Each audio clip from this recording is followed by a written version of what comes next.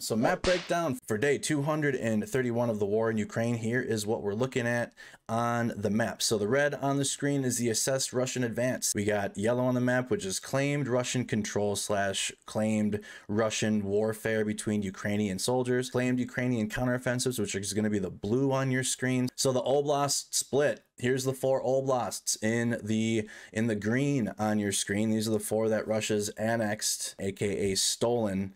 You can see on your screen, even in the 4 green circles, or the however you want to shape them on the screen, Russia doesn't have full control over any of the 4 oblasts they recently stole from Ukraine, and they haven't even really stolen them. It's all on paper. The Ukrainian military is gaining ground still. Even after what happened today in Ukraine. Yes, it's devastating for the Ukrainian people to see their people killed and to see this within their cities, but the Ukrainian military is destroying the Russian military still. It's still shocking to me. I guess I shouldn't be shocked at this point, but the Russian response to Ukrainian military success is to kill civilians. Like they don't respond by striking significant Ukrainian military targets. They're not now suddenly starting a new wave of counteroffensives to the counteroffensives. They're not bolstering their defensive line. They're not even trying to attack the Ukrainian military. They're weakening Ukraine through killing their civilians and diverting resources backwards away from the front line. Beyond that, the Ukrainian military is still very much on these front lines, conducting counteroffensives on a daily basis, moving into the Russian territory, and it's just time and time again, and that hasn't changed. So let's get into the eastern counteroffensive. So here's what we're looking at. So here's where we're going, in case this is one of your first map updates, in case you haven't seen one. So here's the eastern counteroffensive here between Lyman, Kupiansk, and Izium. Okay, so again, we're going over here. So this eastern counteroffensive here is from this line, the Ukrainian controlled city of Lyman. We have some Russian pushback here in the northeast. All right, the Russians are fighting back a little bit on this P66 highway between Kupiansk and Lyman. And then we have the city of Kupiansk right here. Okay, so Kupiansk counteroffensives, we can see the Ukrainians that are fighting and are getting closer and closer to this front line. Everything on the right side of this here, of this long green line, is going to be the Luhansk Oblast. And you can clearly see the Ukrainians in multiple locations are well within the Luhansk Oblast at this point, including, I forgot this counteroffensive here from Seversk, when they took the city of Bilohorivka a couple weeks ago. Right now, we're seeing in the last 24 hours just some Russian pushback here, which is expected. Ukraine's got to get their units to the front line, fresh troops, equipment, numbers, because this all happened very quickly, okay? And it just takes real time. They have MRAP vehicles now. It's all becoming the middle of October, so the ground is getting a little softer. It's difficult to move as quickly as they just were even just a month ago. Nothing suggesting they're slowing down.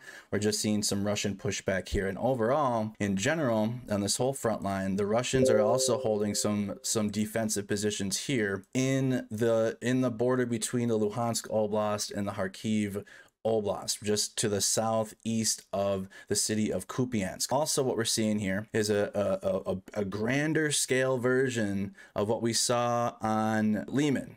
They did Izium first with this Ukrainian blitz tactic of finding the weak spots, which is a lot easier. No, I shouldn't say. I don't know how it is. I guess forward observers was a physical act now, but nowadays they got the drones in the sky. They don't need to risk their troops' lives to be on the front lines to observe where the weak spots are. Now they can do it with drones in the air. So they observe where the weak points are, and then they blitz their military into that weak spot as fast as they can, get as much resources behind the strong enemy lines, but they get as far behind the enemy as they can, and then the enemy's shot, they're surprised, they're like, oh fuck, how far behind are they? And the Russian comms are ass already. They get confused, they don't know how far back the enemy is, and then by the time they figure it out, it's already time to either surrender to the Ukrainian military or hold it down to the very end. Right? This is the Ukrainian tactic. That's how they took the city of Lyman, and I'm seeing it here in Svadova as well in Luhansk Oblast. You can see this counteroffensive here from Kupiansk. This is heading right towards the border with Kharkiv and Lugansk, and Nizhny Duvanka is likely going to be the city that this counteroffensive here is going to be advancing towards. It's the Russian-controlled city of Nizhny Duvanka, and this is the goal right now. And this is once the Ukrainians liberate this city of Svadova, this this northern region of Luhansk Oblast in general is going to break down. Because that's the huge stronghold. Okay, right now we are seeing the Russians push back a little bit, which is expected. It's expected to see Russians pushing back somehow. They were able to bolster some of their troop lines, likely brought them in from Severodonetsk and Lysychansk. So here's Severodonetsk and Lysychansk, and Kreminna, which is the city that the Ukrainians are trying to encircle here. Okay, and then I'm going to circle the city of Severodonetsk. Severodonetsk is just down here, and you got the counteroffensives that are coming up here too. As you can see here, and I'm gonna put the lines up through here because there hasn't been anything to suggest that they've slowed down. And this counteroffensive here in Lyman, up here in this northeastern counteroffensive, we're seeing similar attempts from the Ukrainian military that they just did on Lyman. Here you got the Ukrainians attempting to insert themselves even further into this into the Luhansk Oblast, into Kreminna here. Okay, sorry, that's what their move is. It's they do a two-pronged counteroffensive into the city, and it looks very it looks as I was saying, we're seeing Ukraine just insert themselves into the Russian territory here in a couple spots. Okay, you got the one that's trying to encircle the city of Kreminna, and then you have the Ukrainian advancement from Kupiansk down to Lyman. Okay, similar, just a bigger, grander scale version of what you're seeing here in Kreminna, but it's the same. It's looking like the same tactic that the Ukrainians used in Lyman. Okay, same thing. The front line has moved. Let's go to the deep state map. Shout out to all the work the deep state does. We can see the amount of changes in the last 24 hours. So you can see the front line changes. So here's from the 9th, bam, there's the 10th. So let's see how much space has changed in the last 24 hours. So I'm gonna put a, ooh, that's some kilometers there. Oh, a little under 10 kilometers of space from the Ukrainian military in this counteroffensive. So again, I reiterate the fact that despite the Russian cruise missile strikes in these Ukrainian cities, the Ukrainian military continues their advancement in the east. Down into this southern offensive by the Russians. Okay, we're gonna go south now, and I'm gonna use the Oblast split. So again, we got Donetsk Oblast here in this green, the Luhansk Oblast here on the right side of your screen. I'm gonna circle Severodonetsk and Lysychansk. Okay, here's Luhansk, here's Donetsk, Horlivka, Popasna, where the Wagner private military contractors are launching their offensives are.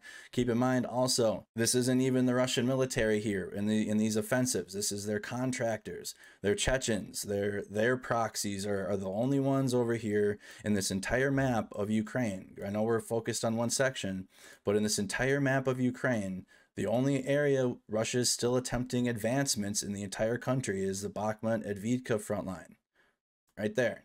That's it. And it's not even their military. It's their contractors and their proxies. Their motivating factors are, we're getting money. They don't need the motivating factors that Ukraine is continuing to show with their resiliency, right? Russia doesn't need resilience. These forces here, specifically in that yellow circle on your screen, they don't need to be resilient. They don't need that shit. They're getting guaranteed paychecks. So their motivating factor is being paid there. So again, the Russians down here on Bakhmut, they're still advancing directly onto the city, sacrificing lots of troop numbers in doing so. They're just throwing numbers at the Ukrainians here in Bakhmut, literal cannon fodder. The Ukrainians are still holding down the city of Bakhmut. Even here in Zadetsiv, yes, the Russians have solidified control over the city, but yesterday we had reports that the Russians were on the other side of the T-0513 highway here towards Andriivka and Klichnivka. The Russians have been pushed back here in this counteroffensive. Let me draw the circles and lines so you see what we're looking at. So there's Popasna, the direct Russian advancements through Zadetsiv and Bakhmut, and then Soledar. The Russians have been, the attempts to advance have completely dissipated. They were able to cross that T-1302 highway into the Nof Gips factory in Soledar, I'd say at the beginning of July. They haven't pushed any further, been eliminated every step of the way since they've tried to advance any further. So that just is done now. I don't even know if I can draw a line up there anymore at this point. They've stopped. This advancement is still continuing. They're still ongoing. There's been some reports of civilians starting to evacuate from the western part of Bakhmut, but there's nothing reporting suggesting the Russians have advanced within the city beyond the eastern bank of Bakhmut. And then again, this is what I was referring to in Zadetsiv. The Russians have pushed towards the highway. They were well on the other side of the highway, but the Ukrainian military has with whatever force they have here, they're doing an excellent job of holding this down here, not letting the Russians push up and flank the city of Bakhmut. Right here, the city of Zadetsiv goes back and forth in the Ukrainian military control and Russian control. It does. So this changes nothing, but beyond that, the Russians haven't had any successes on Bakhmut. They continue to try, continue to fail. And that's it for Bakhmut. Down to Advidka. We got the Russian-controlled city of Donetsk. Here's the Russian-controlled city of Donetsk. The Russian offensives here in Pitsky and Marinka. And there's just nothing to report. I could keep it as simple as that. I mean, we update this thing every day, update these Russian offensives. They pushed into Pervomiatsky about a week ago, a week and a half, maybe 2 weeks, a week and a half to 2 weeks ago. Haven't pushed any further. They've been sitting here. There, you can see something very similar here that you're seeing the Ukrainians doing up in the north, but the Russians are failing. Russians are trying to push this front line from Donetsk out further so they can try to push Advidka from the southwest, because these advancements onto Advidka head-on failed. Russians just throwing bodies at the Ukrainian artillery here and the Ukrainian defense lines in Advidka, similar to Bakhmut. They've really been trying these cities in this areas for nearly a decade. Ukraine just accomplished in a few weeks to a month what Russia's been trying hard for 7 or 8 months at this point, but for nearly a decade. If you want to go even further than that, because it's not like they weren't trying to gain territory from 2014 until the invasion. They definitely were. And this counteroffensive here from Zaporizhia to Donetsk, just not hearing anything on this counteroffensive. We had reports of the Ukrainian military staging here, and I had guessed that was likely to prepare a counteroffensive southward towards Mariupol to cut those Russians off and their supply lines on the E40 highway towards the Kherson Oblast. Just haven't heard anything from it yet. Nothing to report on it yet. The Ukrainians still hold the city of Vuhledar here. The Russians had mounted a counteroffensive to try to slow this Ukrainian movement down, and just nothing else to report on here. Over here in Kherson, and I have the split for the oblasts for this one. Okay, so this is the Mykolaiv-Kherson line. Shows you how far the Ukrainian forces are in Kherson, Ukrainian-controlled city. Let me do a zoomed-out version first, so you can get the idea of where things are. So the Ukrainian-controlled city of Mykolaiv, you got the Ukrainian-controlled city of Odessa, Kryvyi Rih, Nikopol, which is just on the other side of the Zaporizhia nuclear power plant in Yinotahar, and then the capital city of Zaporizhia. Russia's shelled the city of Zaporizhia now for 3 nights straight. They've been launching cruise missiles and artillery at this city now all through the weekend, and it's continued because they don't have control over it. This was before Ukraine hit the bridge. Russia was striking Zaporizhia before Ukraine hit, or before whatever happened with the Kerch bridge. Russia's been shelling the city of Zaporizhia, so that's been ongoing because they don't have control over it, and that's their strategy to weaken Ukrainian cities. They kill the civilian populations, and then they attempt to move their military. Haven't seen any military movements in Zaporizhia, but that's been traditionally their tactic. Shell all civilians that they can, and then move their troops in with no rhyme or reason. You can't even compare it to what Ukraine's doing with their counteroffensives and their encirclement of cities. Russia will send their troops in like they're doing a blitz, but there's no rhymes or reason to what they're doing. They're just kind of seems like they're excited to be doing it, but then when it comes time to, okay, it's time to operate now and do some troop movements and bound and shit, they don't have any idea what to do. They don't know how to shoot, move, and communicate. They don't have any radio. They don't have comms. They don't have any of that stuff. So when they're doing it, motivated for a few seconds, and we can bring up the invasion early on when they had pushed on the city of Kyiv, when they pushed on the capital early on. We saw how their tactics worked when they get all excited right away, and then when they're in the shit, then all of a sudden Ukraine's hitting them with some curveballs, or now Ukraine's starting to their counteroffensives, and the Russian army has no answers. They immediately immediately duck and run and retreat, drop their weapons, retreat, they leave their vehicles intact without even destroying them, and just hand them over to the Ukrainian military. The biggest supplier of the Ukrainian military is the Russian army, because they're leaving back everything that they don't even destroy it, which is what we're taught in NATO. Again, I served in the U.S. Army, right? And one of the things that we learn is if we're going to leave anything behind, like equipment, it's got to be destroyed so the enemy can't use it. That's common sense. Or their fighting positions, which they leave in a shithole trash site on the ground, and there's trash all over the place. That's a no-go too for us. You can't leave trash behind, because that's going to let the enemy know where the hell you are and how long you've been there. Russia doesn't even care about any of that. That's all important information, and Ukraine seems to have a grasp of it, but the Russian military doesn't. I went on a tangent there.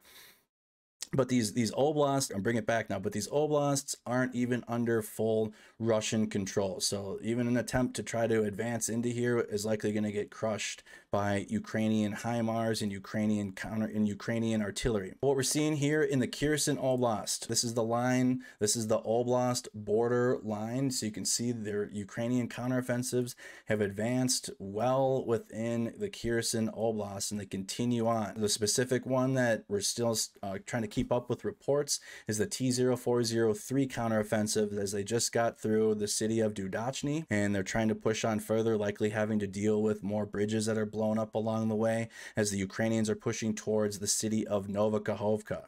Okay, the Ukrainians are trying to push towards Novokhovka, liberate that city. They've already shelled the Novokhovka hydroelectric plant and the Antonivsky Bridge here in preparation to try to cut these Russians off that are north of this Dnipro River in preparation for this. Okay, and try to cut these Russians off here. Here's the Dnipro River. Also, I'm going to do the Inhluets River because this is a natural border line too. So here's the Inhluets River, and the Ukrainians are trying to push, and this is my theory. If I'm wrong, I'm wrong. If, like I say, if the Ukrainians from Mykolaiv tomorrow morning wake up and they get orders to push on Kherson, guess what? I'll be happy to report that and say, yeah, I'm wrong. But right now it's looking like the Ukrainians are pushing towards the city of Novokhovka first, so they can have control of this eastern flank of the Inhluets River. So that way these forces on the western flank don't get caught on the river side if the Russians have strong defensive lines here.